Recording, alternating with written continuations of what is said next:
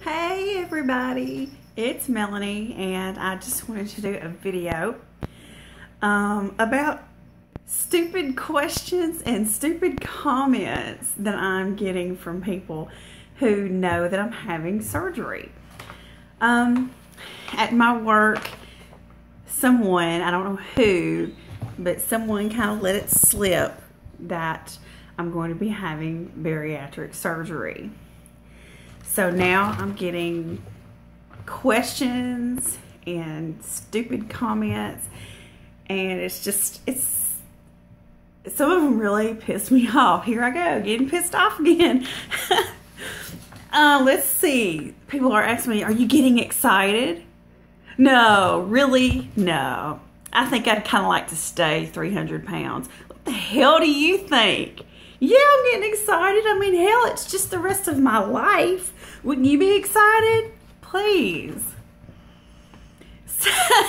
Somebody asked me, on the pre-op diet, are you hungry? Seriously? Let's see, I'm taking in 800 calories a day, mostly liquid. Now, I'm just having a freaking feast, aren't I? It's just a regular old party in my house. Here, I can't finish the last 2 ounces of this protein shake. Don't you want it?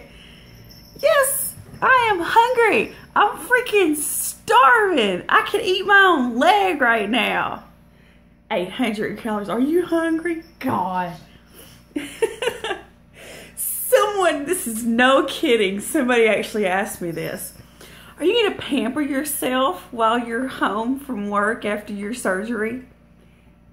Pamper myself. Oh my Lord. You don't even know. You know, I've got this hunky masseur coming over and I'm going to get my nails done and my hair done and I'm going to lay around in this big old stack of fluffy pillows and just bask in the glow, having lost 3,000 pounds overnight. God, have you ever? In reality, I'm going to be home. I'm going to be trying to remind myself to sip every 15 minutes and take my pain meds and try to keep from throwing up and walk and just try to recover. I'm going to pamper myself. Yeah, I've got the hot tub all fired up waiting. Y'all come on over. We'll have us a big old party. Somebody said, I bet it bothers you when we bring food into the office. Did they seriously just say that to me? You know, and I was like, and just note that all these answers that I'm giving now is not what I told them, but I'm just what I would love to tell them. You know, if they paid any attention, they would notice that I don't go around the food that they bring into the office. I don't eat lunch with them. I don't go to the break rooms, and that's on purpose. Duh. Oh, God. Somebody said, you're so lucky. You're going to lose weight without even trying. Yeah, it's just going to melt right off. I'm going to come home from the hospital and be a size 2.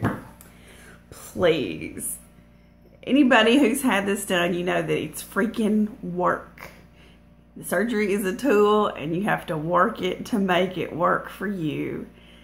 Yeah, I'm just going to sit around eating Cheetos. They said you're going to be able to eat anything you want soon. Yeah, that's right. Cheetos. God. It's just crazy. You know, oh, you're going to be so beautiful. Oh, and I guess I look like hammered shit now. Have any of you veterans ever experienced this?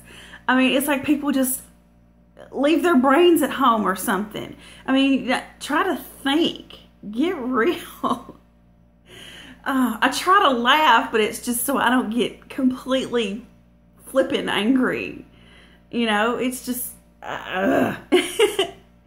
It's very insensitive, some of the questions that you get. Somebody said, oh, I just can't wait to see you after surgery. And I had to say, I'm not going to lose the weight overnight. It's going to take a while, and it's going to be a very gradual change.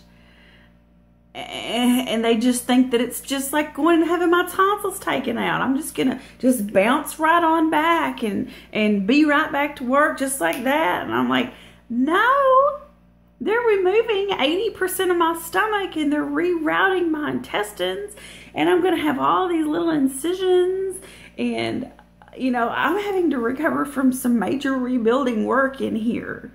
You know, good gracious.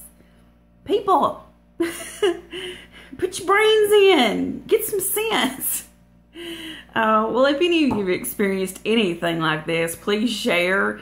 If you have any good comebacks.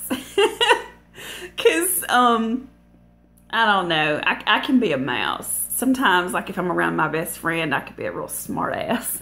But in front of folks, I have to be polite. You know, Miss Southern girl, we have to be all nice and submissive and all of that, and be a little shy violet. And boy, I'd love to fire back. If y'all have any good comments, please let me know. Anyway, y'all have a great one. Love y'all. Sparkle on.